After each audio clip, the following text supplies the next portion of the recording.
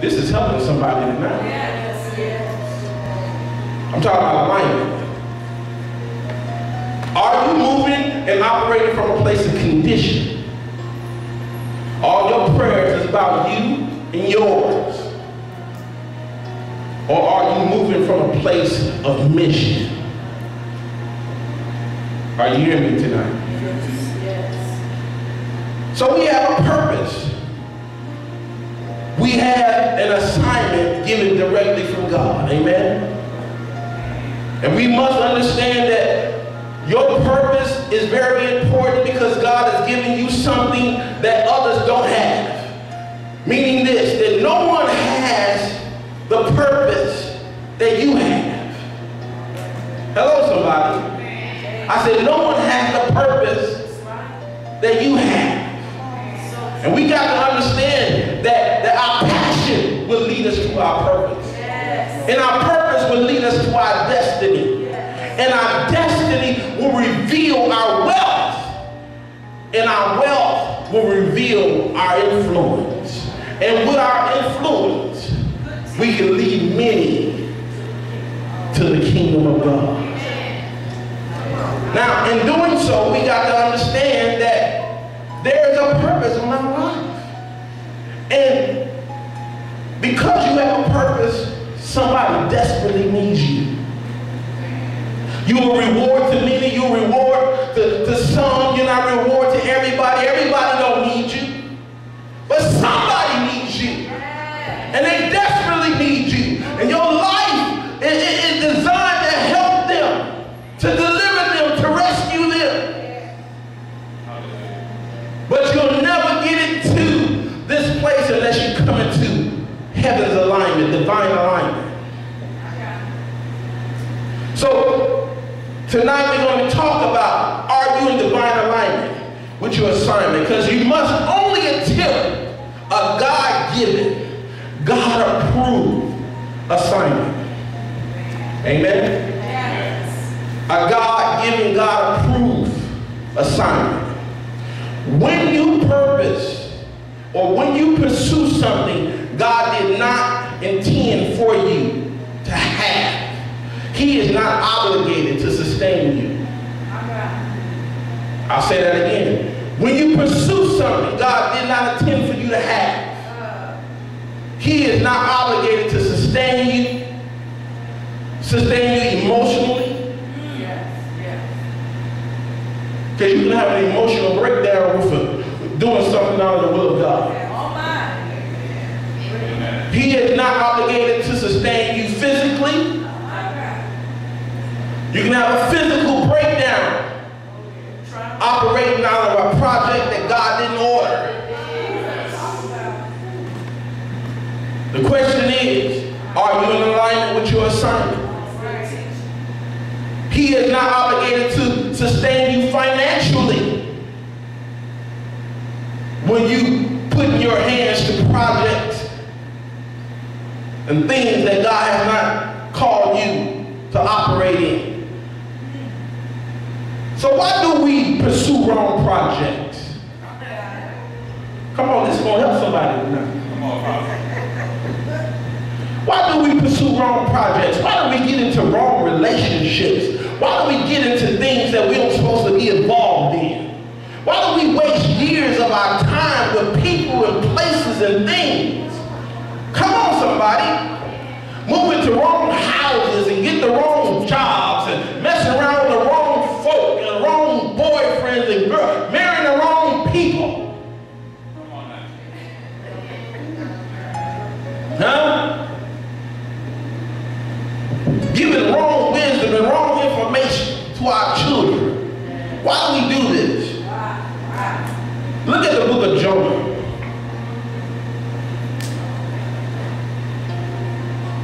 Jonah, chapter 1.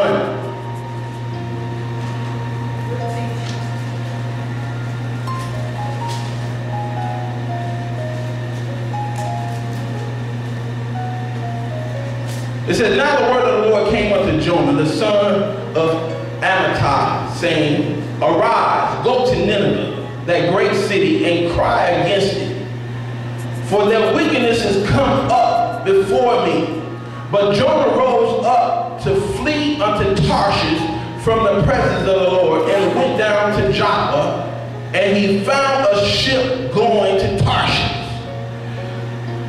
So the word of God says, so he paid the fare thereof, and went down into it, to go with them unto Tarshish from the presence of the Lord. Jonah went and bought a ticket to get away from the plan of God, to jump on a ship. Verse 4, but the Lord sent out a great wind unto the sea, and there was a mighty tempest in the sea, so that the ship was like to be broken. Now, why did Jonah run from the will of God? Talking about pursuing wrong projects. Talking about operating in alignment with your assignment. Why did he run from his assignment? Why do prophets run? Why do apostles run? Why don't we give the word of the Lord when God tells us to give the word of the Lord? Why don't we prophesy to certain people? Why don't we do what God tells us to do?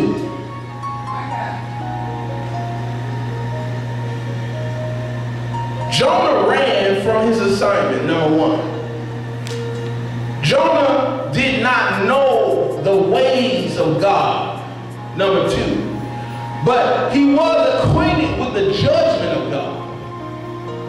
Jonah, you know, he was an Israelite, and he knew about how Israel did not submit to the plan of God, how Israel was in disobedience, and he's seen how Israel had been judged by God. So he was acquainted with the judgment of God.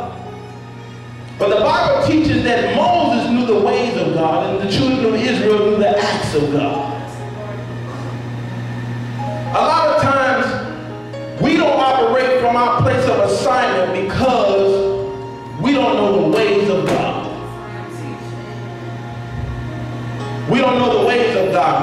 We do things because we don't really know what God really thinks about this particular project or topic. If God assigned you to do something, you better believe he got great investment into that thing. Hello, somebody. If God tells you to plant a church, there's reason why he wants you to plant that church. If God tells you to start a business, there's reason why he wants you to start the business. Huh? God tells you to enter into a relationship, God tells you to sow a seed, there's reason why he's trying to get something to you. Here's Jonah running away from the will of God. How can you run away from God? You know, God tells you to do something, you're gonna get on the red line. You know, and catch the L train, get a ticket. I'm going all the way to Howard, to the end of the line. You know, I'm getting away from God. It don't work like that.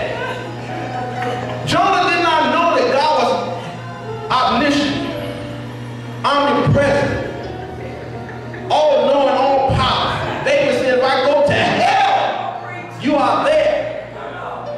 How you going to run from God? Do you understand what I'm saying? What the plan of God on your life. A lot of times, you know, a lot of people think divine alignment is about being backslid. No. We're reaching out to the backsliders, yes. But it's about making adjustments to do his will. Do you know God's will is very, very, very important in the body of Christ? Do you know it is very important as preachers? The Bible says, how can we hear without a preacher? The preacher is here to promote the will of God. We got to proclaim God's will. Thus says the Lord, his will, his policies, his ways. We got to come in congruent with his ways. God said, my ways are not your ways. My thoughts is not your thoughts. Jonah did not have the ways of God nor the thoughts of God. And all he was thinking about was judgment. I'm going to get away. But the Bible teaches that even while he was on the ship, God began to stir up the winds. Stir up the winds.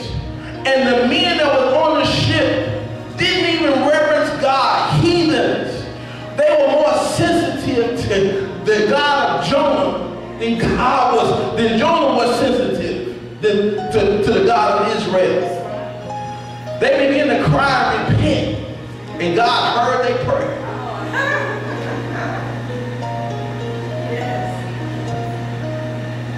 And revealed unto them that there was somebody on this ship. We got a curse on this ship. Somebody on this ship not doing the will of God. Somebody is not in alignment. Somebody is not doing right. How come you not obeying God? What's wrong with you? Do you know when you do not humble yourself to do the will of God, that you can disturb and destroy your own environment? You can mess your family up. You can cause the owner to lose his company because you're an employee in disobedience toward the will of God. You can mess your whole home up and destroy your environment because you are not in alignment with your assignment. Come on, somebody.